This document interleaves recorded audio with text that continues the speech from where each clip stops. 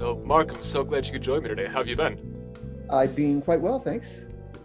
Great. How about you? And yeah, I'm sure you've been quite busy with your new film releasing, I think, 2 or 3 days ago at this point. Yeah, it was released on Wednesday, and I have another release coming up in February, and I'm working on, which I can't name unfortunately, and I'm working on a series uh, at the moment which I can't name either. So sorry, Okay. not a font of information here, I'm afraid. You know what? I've gotten used to it, but at least that lets us all keep our eyes and ears open to see what else you're coming out with. Cool. Yeah. So with your latest film, the new Resident Evil film, how did you get involved with that? Well, like most things, it's my agent calls me up and say, "We've got this film. They're interested in you. Would you like to take a look and do some demos or whatever?" So yeah, it usually comes by way of my agent. Like Okay. pretty much, well, actually, always it comes by way of my agent. And so that's a property that has, gosh, I think 6 prior films and who knows how many games. Yeah. And so for you coming into it, I mean, did you have a familiarity with those, or was there any sort of impetus to look at that broad back catalog in when you began writing? Well, actually, yeah, when I was looking at this gig, I checked out a few of the other Resident Evils, and I thought, man, I'm just not right for this because I don't write music like this. It's just not my bag. So I turned it down basically. I Oh, didn't because I didn't think I was right for it. Because I think uh, for the good of any project, they should get the most appropriate composer they can find. I don't want to get involved with something just to get the job, yeah. and try to come up with something that might be appropriate. They should just go for the appropriate person. But after talking to the director, he said, "No, we're not really looking for that. We really want to give the music a really different spin." So I thought, oh, okay. Well, they want more what I'm doing, so sure, that's great. Okay. And then so after that, then what were some of the conversations you had with the director, Johannes Roberts? Well, we to be honest, we didn't get off to the best start because it's a bit of a miscommunication on what they were looking for because uh, I they had used a lot of temp score in the film. So I thought, okay, well, if experience holds any credence at all, if they have temp score in there, they tend to like it, and they're going to want to go for that. So I steered Hmm. my music more towards the temp score, which Johannes did not like at all. He did not like what I was doing. So I thought, oh man, I don't think this is going to work out really. And I thought, okay, well, tell you what, give me carte blanche. I'll write you a couple of cues and just do what I would usually do for something like this, and without thinking of anyone else's values and judgments as far as what the music should be. I'll just completely go for it on my own. So that's what I did. I wrote a couple of cues, and Johannes heard it, and he thought, yeah, no, this is great. That's what we want. Oh, that's so funny. Can Yeah. you say what some of the temp music was? Um, no, I don't. Like I didn't research who Hmm. had done the temp score, or well, because there's always of course different Right. composers. So I didn't really do much research on that. And does that partially come from, or that miscommunication partially come from just the relationship or maybe lack thereof with the director? Because I know with some of your prior collaborations with Robert Eggers, he uses a temp and you more so lean into that, and obviously it's come out with fantastic results. Yeah, it's very different with Rob Eggers because when he gives you the temp score, you know that he's thought about that for the last 3 years, and he's been listening to it. He just researches everything to the nth degree.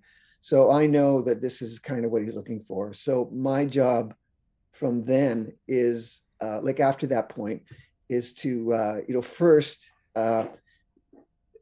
do something similar to the temp score and then lift it beyond that. that's my job with Rob.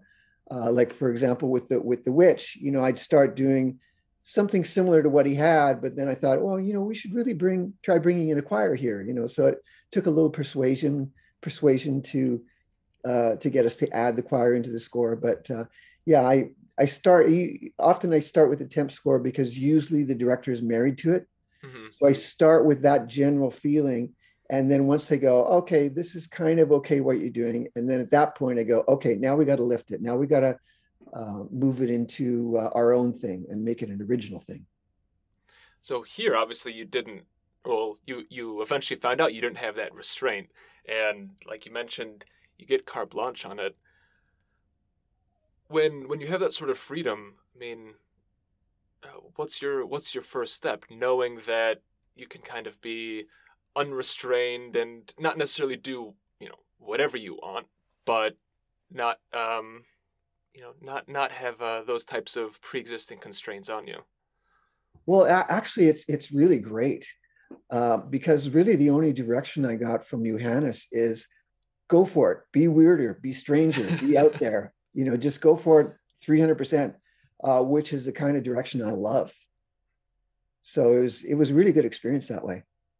Oh, that's awesome. I mean, and as a listener and as someone who, you know, prior to ever listening to film music, I just loved all sorts of weird things, and in some ways, the weirder the better. It's so refreshing because a lot of times you get the opposite in film music where it's constantly reining things in.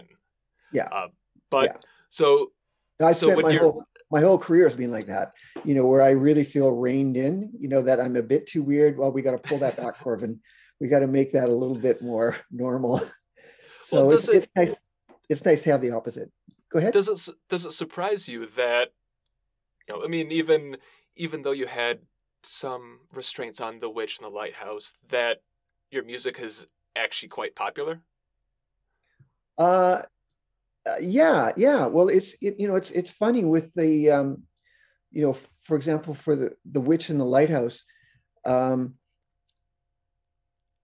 if left to my own devices, I probably would have done a very different score. Hmm. But my approach was like, okay, obviously Eggers knows what he's doing here, so I'm gonna follow his guidance on this and just go for what he wants.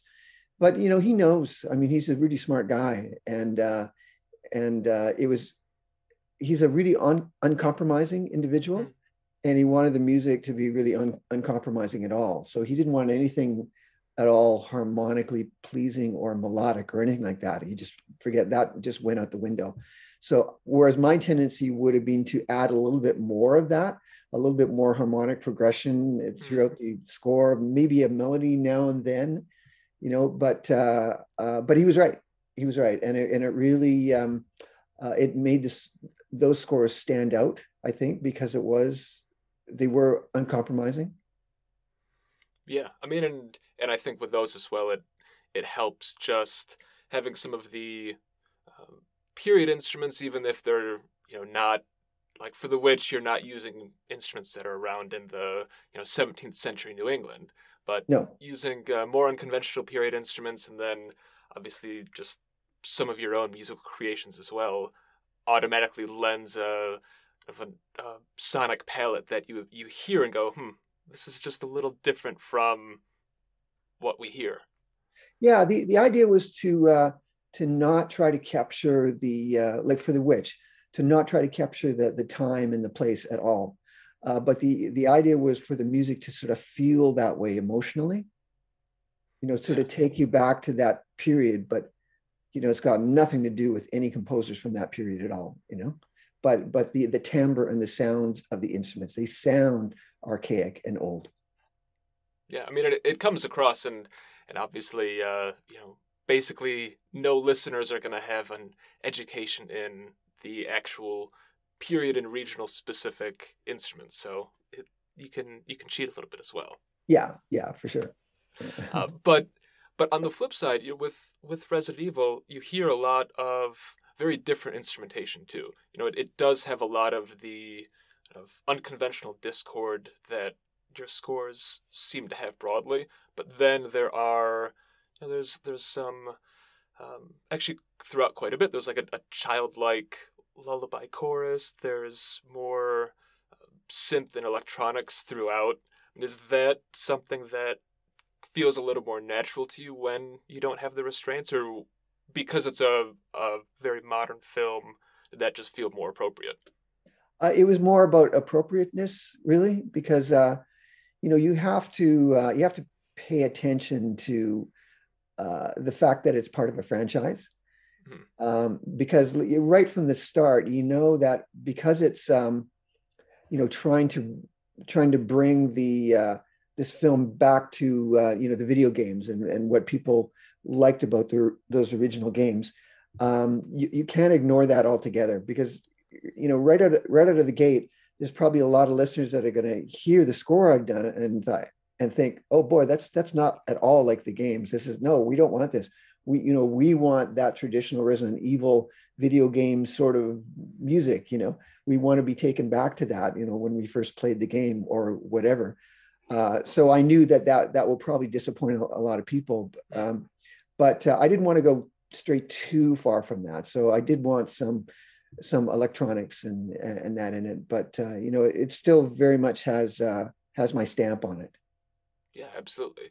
So what Yes. are, because you create a lot of your own instruments as well, what are Yeah. some of the uh, musical or instrumental combinations that you used in the score? Um, well, I used a little bit of the Apprehension Engine, which is a device that I had built for me, and it's basically it's basically it's almost like the musical version of a Foley machine, sound effects in movies, but it's all in one box. So it's got like a hurdy-gurdy wheel on it, and it has a couple of guitar strings that I play with an ebow, which is um, it's a little magnetic device that you hold that sustains the strings, and that goes through a fuzz box. And then I have a spring reverb unit that I bang, and I also play with the ebow, and then I have a couple of rods that I bow with the violin bow. Just all a collection of all weird and nasty sounds that I like to pull out on occasion. So that's one of the instruments that I used on the score. Yeah, and I find that so fascinating. Over the years, I've watched some videos of you playing it, and it's just, in one sense, it's kind of unassuming because it's, like a boxer table with all these weird devices on it, and then it just creates this, in a good way, just horrible music and sounds. Yeah. And and yeah, I just recommend to anyone checking some of those out. And I actually didn't realize that a few years ago you had toured with the Apprehension Engine a bit. Yeah. Yeah. No, I did. Yeah, I played like New York and Chicago and went over to the UK. They want me to come to Finland now Really? for, for a concert. Once COVID is Yeah. done, no, not peace, but let's Yeah. hope. Fingers crossed. Yeah, fingers crossed. So yeah, no, that's been a lot of fun. A real challenge trying to tour with that instrument though, because it's put together with band-aids and elastics, and it's not like pulling a guitar out of a case. It's a real event to try to set this thing up for each show. But it's a lot of fun. When it, it is a bit unusual having those very specific instruments built. I know a few other composers have similar things. I think like Charlie Clouser, who did a lot of who's done all the Saw films. I think has a Yeah, few like yeah, he has several custom instruments too. But I think now you see a lot of composers and musicians doing like found sounds and warping them, or making finding the strange sounds in the box basically in their computers. So what is it about having a very unique instrument that's appealing compared to some of those alternatives? I think it's all about surprise. Um, it reminds me of it's something I was watching the other day. Who was it? Who was the artist I was listening to? Uh, oh, sorry, it'll come to me later. Okay. But the artist says that. Oh no, I knew. No, it was Sting. Yeah, he was being Okay. interviewed on Rick Beato's channel, And Rick Beato was asking him about a bunch of questions about his use of harmony and unusual approaches to songwriting and stuff like that. And Sting just sort of cut through all that, and he said, it's all about surprise. Like if I'm listening to a song and 10 seconds into it, I'm surprised, I'm going to listen to the song. But if I'm not surprised, I'm bored. So that's something he always thinks about when he writes a song. I have to surprise the listener within the first part of the song, so they don't know what's coming. And I think I'm the same. That's my approach is very similar, because I get bored very easily. So I always have to keep myself interested. And I think my worst nightmare is boring people listening to my music. So, I always want to keep it interesting. Did I answer your question or not? I'm not sure if I did. Yeah, you did. Okay, good. Sorry. Oh, no problem. And hopefully I keep you interested enough so you don't get bored through the rest of the conversation. Ditto. So, do you ever wonder then, or do you ever have the fear of, depending on the project you're working on, not having that ability to surprise the listener or the viewer? Yeah, sometimes that can be. It's not so much of a problem with the horror scores that I've done since The Witch. And that's when I sort of became the horror guy. Yeah. Was after The Witch, but before that, I would tend to insert sort of weirder stuff into the scores, and sometimes that would just get dropped because it was just too weird. So yeah, that would happen on occasion, but it's not a problem with horror because there's so much more creative freedom in horror, and I think that's a big appeal to me, that I can just be as weird as I want often. And what do you? Because I've heard that from different composers, and obviously I've heard it listening to horror scores. Those tend to be the scores that surprise me the most. But what do you think it is about the genre that has that extra creative freedom and that kind of draws in those people who want to push boundaries a bit? I think it's I mean, the subjects of horror films, they're much more primal, like basically horror films conjure this feeling for us as viewers that we're a wild animal and that we're being chased or attacked by another animal. It's very primal, and it brings out or what seems appropriate is more of the primal nature in the score. So it's more in your face. It's more more dynamic, more dissonant, more angrier, and it's two creatures sort of attacking and fighting. A lot of those sounds, it's like screams and roars and things like that. So yeah, it's just appropriate for the genre. And is that what draws you to it too? Uh, Not so much. What draws me to it is that it's interesting for me. I like new sounds, whether or not they're horrifying sounds or really ethereal and beautiful sounds that I've never heard before. So no, it certainly doesn't have to be horror for me, because I'm not really. I wouldn't really call myself a horror fan. Like, I don't watch horror films nonstop. I watch them on occasion, but only good ones. But I just like love good movies. I'll watch like a Fred Astaire musical. I mean, I like all kinds of movies. I like all kinds of music. We'll watch The Sound of Music every Christmas and love it. So no, it's not all about horror for me. That's funny. And I had read elsewhere that you actually quite like more beautiful melodic music, and that you have a jazz background as well. And so, is there any part in the back of your mind that has a desire to make some to compose some scores that are more in that direction? Um, yeah, I think so. Because a lot of horror films there's a certain sameness to a lot of horror films, and that can be a little bit boring. And like I say, I like to be interested. So yeah, occasionally I like to get back to something that is a little bit more melodic and harmonic, like For example, the series I'm working on is a sci-fi Hmm. series. So there's a little bit more of a harmonic thing going on, which is a nice change for me, because then I can go back to horror and I can be refreshed. I've got that out of my system for a bit. I mean, yeah, that makes sense. And Yeah. there was a track in the Resident Evil score, I think it's called The Crow, that has some melodic aspects, and it's much, gentler and calmer for, I don't know, 30 or 45 seconds. Yeah. Yeah. And it listening to it, it very much lulls you, and then you pull the rug out from under the listener and just batter them all over again.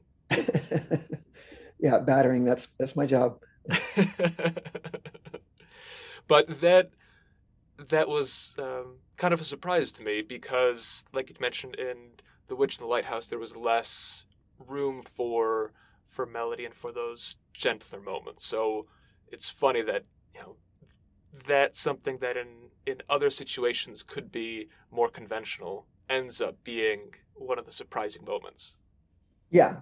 Yeah. No, it's true. I remember when I was working on the Witch score, there was a moment where I really wanted to go, like the only time in the score where I really wanted to be a little bit more expressive, emotionally, or more empathetic to the character.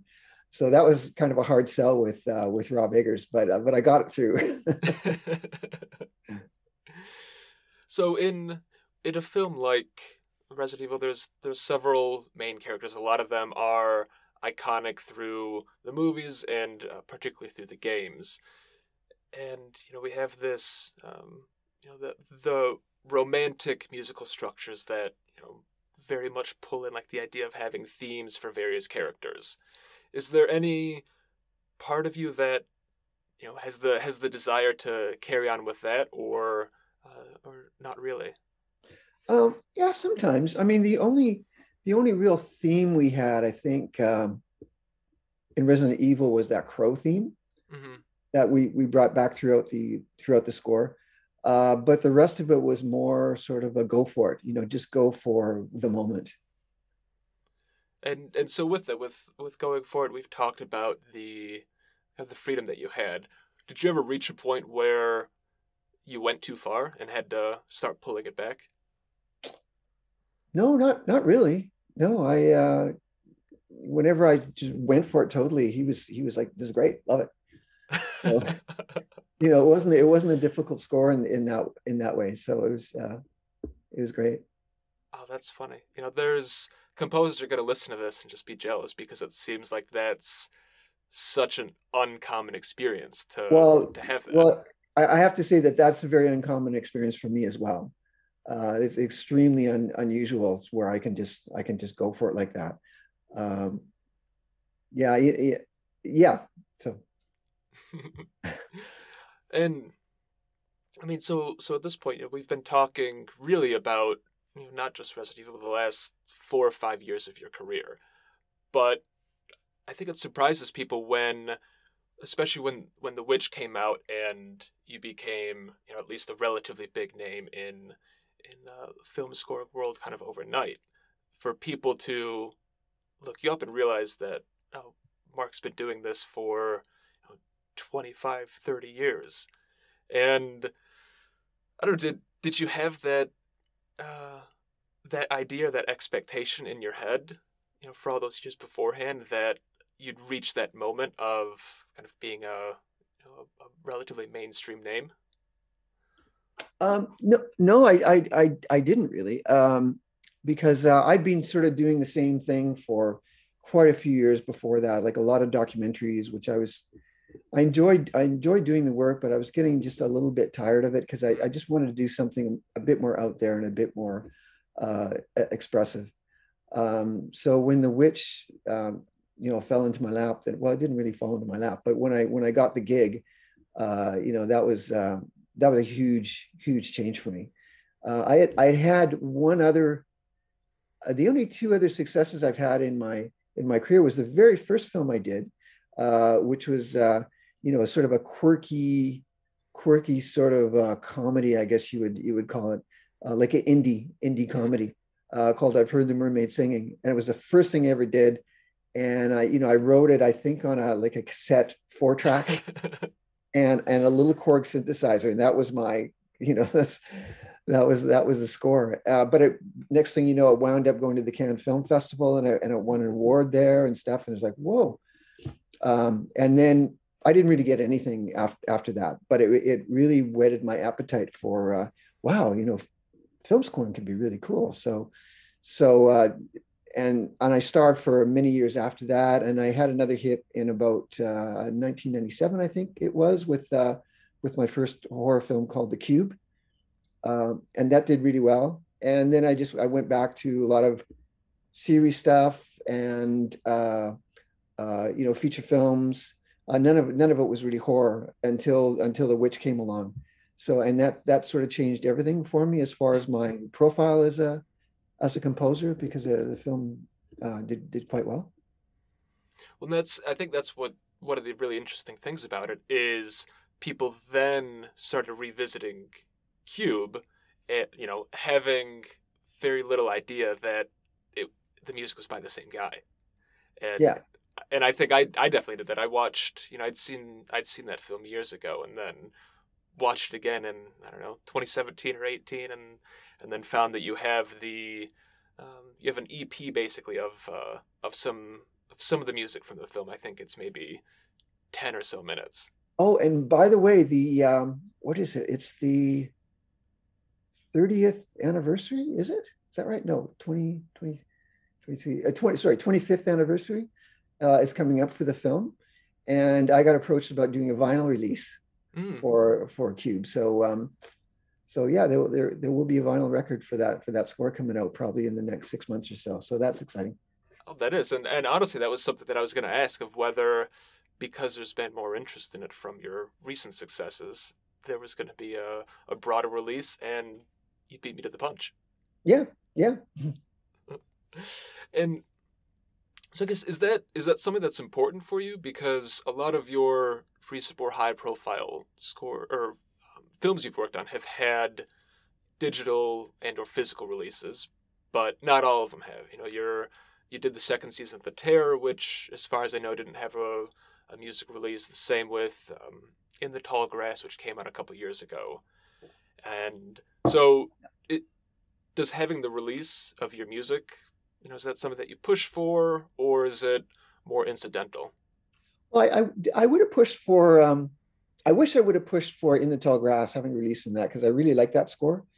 And once it does its run on Netflix, then it's sort of gone, and people don't hear it again. So I like to have releases so that people can go back and they can, the music can live a little bit longer, and not be so disposable. I think that's why I like releases.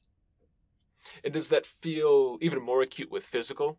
Because, if someone buys it and they have it on their shelf or something, there's always a reminder there. Whereas when it's in the digital world, it's still off in the ether a little bit. No kidding. It's just a bunch of numbers in the Ethernet. Yeah. So.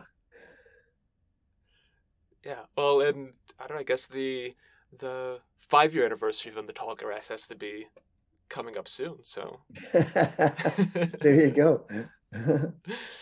But on that same note, is that something that you think about how kind of disposable a lot of movies and music can be, or at least how quickly it seems like they can fade now from the public eye?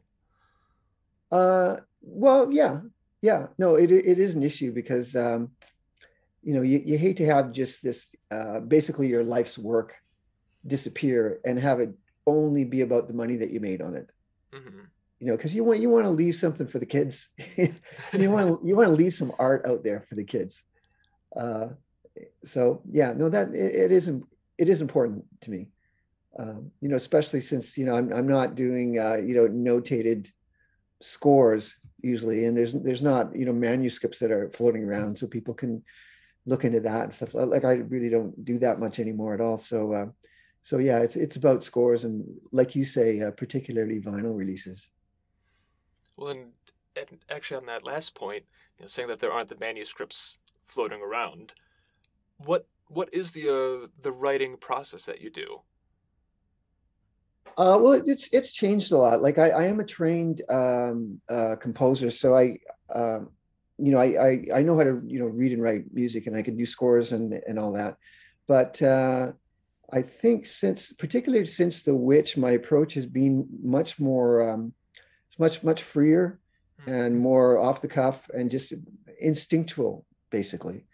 So whatever pops into my head, I just start playing, and I look for those accidents and surprises. And whenever I find myself doing anything conventional, I try to unconventionalize it and do my own thing with it. So it's a very different approach. Like often I don't even write to click track. Hmm. I just play it in, even if it's something rhythmic. I just play it in, and then I'll track it after that, because I like I like how the music flows without having a metronomic beat. I think in a way that can kill the feel of a lot of music, is that metronomic beat that we've lived with for the last 25, 30 years, I guess. Really? And why is that? I mean, does it just sound a little, or does it feel a little too precise or manufactured? It breathes more, and it's more human Hmm. without a metronomic click. I remember someone on YouTube. I think it might have been, yeah, I think it was Rick Beato on YouTube. He took Led Zeppelin song into Levy, uh, When the Levee Breaks. That famous John Yeah. Bonham beat, and he fixed it. He fixed that beat, and he goes, now listen to it, and you can hear the difference, when everything is like placed in mathematical, the correct spots in the beat, just the feel is just destroyed. Interesting. And when you hear someone like John Bonham play drums, you go, what a groove, what a great feel, what great time he has. But it's not great metronomic time. It's all about the feel. So I guess that's what I really love. I love the music to breathe and flow, and not be constricted to this artificial, computerized view of what time should be. I mean, and that seems particularly relevant with just a lot of the style and the instruments that you use, where it isn't full of these, grand melodies or something. That it when you listen, it does feel much more free form. So, Yeah. if you take Resident Evil as an example, what was your composing and recording process like on that? I mean, did you just kind of watch the film and you know improvise on instruments, both to get the sound and then to figure out what instruments and sounds you actually wanted to use? Yeah, I would like any other film, I would sketch it out, do like a bare bones version, and then just add from there. I mean, the ideal situation, of course, is like film scoring has changed a lot, because the ideal way you want to score is just do a really rough sketch, give it to the director, and the director goes, yeah, I like this direction of that. Just keep working on it. Uh, but you really can't do that anymore, because the expectation is very, very different. So when you deliver quote unquote sketch to the director, they expect it fully fleshed out. They expect it to sound like a symphony orchestra, fully produced. And if it's not, it's like substandard for them. So the expectations are very different these days.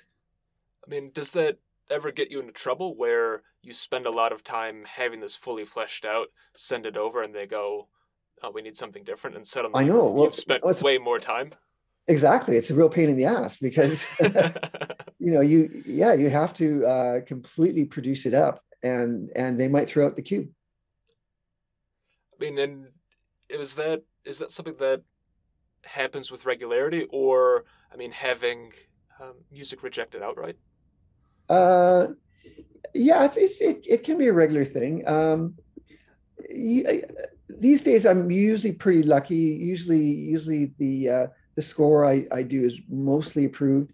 If I have doubt about the direction, sometimes I might do two, maybe three sketches, Hmm. different. sort of feels for the music. And that's if I have doubts, I'll do that. If I don't have doubts, then I won't do that, because you don't want to give a director too many choices, because that'll just confuse the whole process, and it'll also look like you don't know what you're doing. So then, with that, I guess, how do you find it best to communicate directors? Because a lot of directors, while they might, most directors aren't musicians as well, and obviously a lot of them will have interests in music, but it's still two different professions talking. So how do you guide that conversation in a way that's going to be best for you? It's really tricky, because you're dealing with a wide variety of situations. So you can have a director who knows a lot about music, and who can like ruin a score because they know a lot about music, or you can have a director who knows nothing about music, and it's great, or he can ruin a score because he knows nothing about music, or a director knows a ton about music and they're great and they give you carte blanche. So it's you really have to I guess find out where they're at.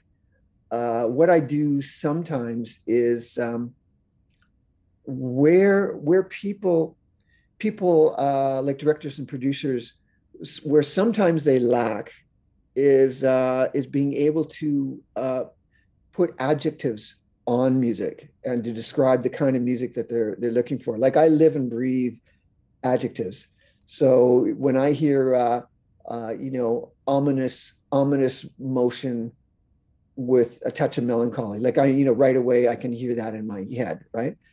And a lot of composers and directors, they don't have that language, so they find it difficult to communicate with the composer. So what I have done in the past is, if they say, well, we want it really epic, and I go, epic, you mean like this? And I'll play some, epic sort of music, and they might go, oh no, that's not what we mean by epic. Then okay, you got a problem, and you got to figure out what they mean by epic, or you have to go, this is epic, like, and I'll play that, right? And they go, okay, that's epic. And this is melancholy. Okay, got it. And this is, heavy motion, right? And this is ominous. Yeah, got it. And you build up that vocabulary so that you're speaking the same language. So when they're giving you notes, they can go, more ominous here, lighter, darker, whatever, because you got to hear those adjectives, because that's what I do. I take adjectives and I express it musically. I mean, that makes a lot of sense, and I can completely imagine having those very broad, almost I don't want to say meaningless, but those very broad terms that don't have as much attached to them, like epic. Hearing that and going, well, there are all sorts of things that can mean, and Yeah, it muddying the waters a bit. yeah. Um, but so something that you said earlier as well, talking about the music that you listen to, the films. You'd mentioned that you don't watch a ton of horror, but you only watch the good, like you only watch good horror movies. What are some Yeah. of the ones that you have watched recently that you've enjoyed, or some of the horror scores that you've heard recently that you've enjoyed? Let's see. Hereditary, I really enjoyed that a lot. I also really liked It Follows. I didn't initially. I didn't really get the score, but after I thought about it for a while, I thought, yeah, it's kind of unusual, and it's different and it's unexpected. Yeah, okay, I'll go for it. But yeah, I like to be surprised, and those two films surprised me. Interesting. I mean, Yeah, I don't know. I love both of those, both the films and the scores as well. So I'm right there with you. yeah. But do you think it's harder to surprise you than it is for to surprise most other people? Uh, yeah, I think so. I think so. Yeah, because I have heard a lot of horror scores, and that's a bit of a problem with horror music, because it's just filled with tropes.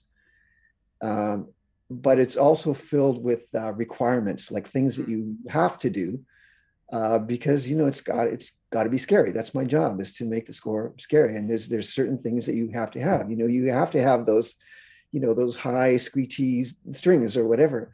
Yeah, you need that. So it's a tricky balance between doing what's required, and doing something very original and unexpected.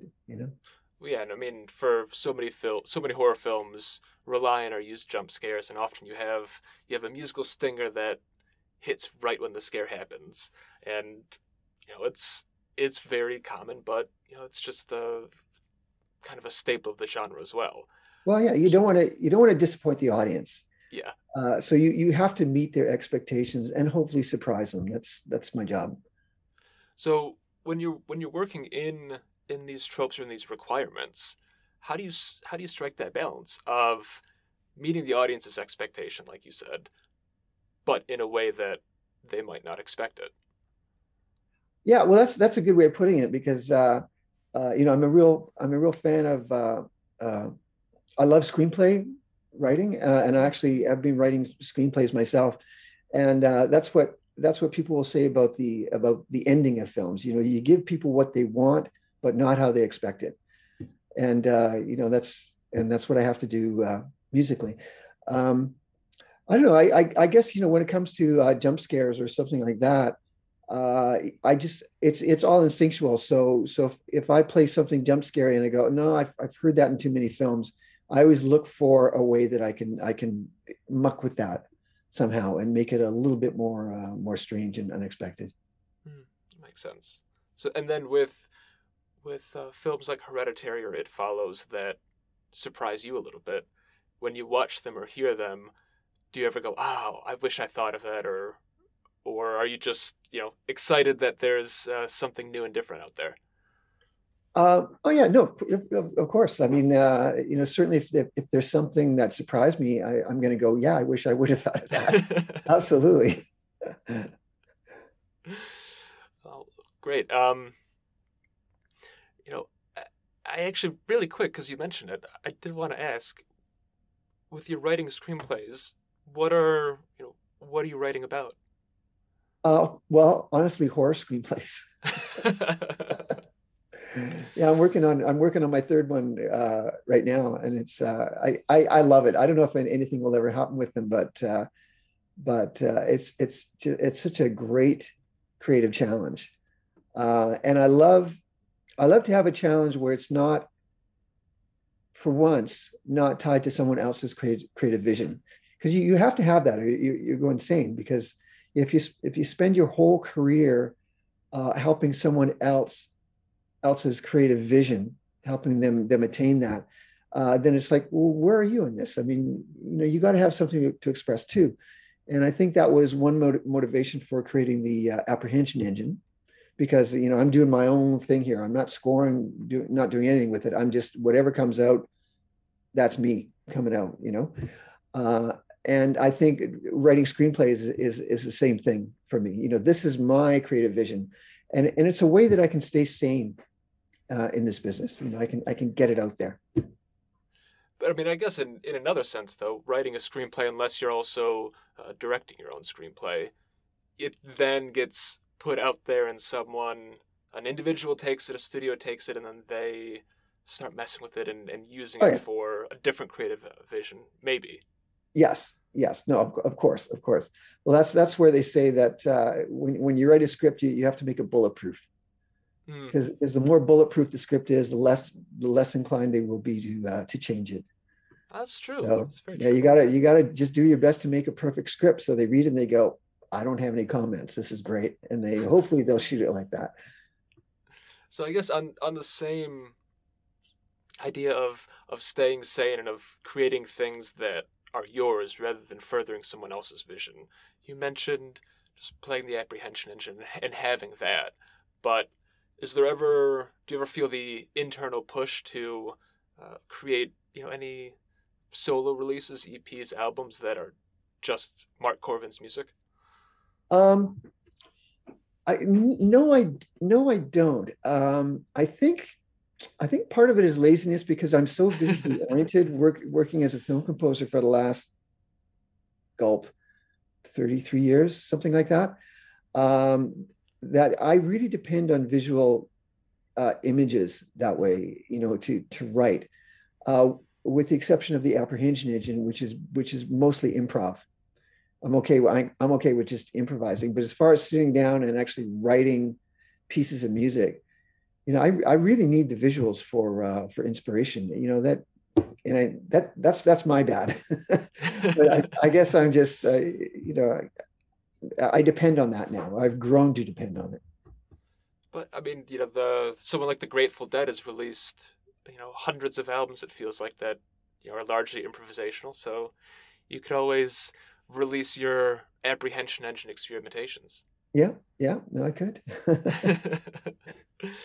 Hey, listen, Mark. I think we're getting close to your deadline. So I just wanted to thank you again for joining me for chatting about Resident Evil and just your whole process influences everything. Oh, well, it's my pleasure, Nick. It was great talking with you. Excellent. And it's still relatively early on a Sunday, so enjoy the rest of your weekend. Yeah, you too, Nick.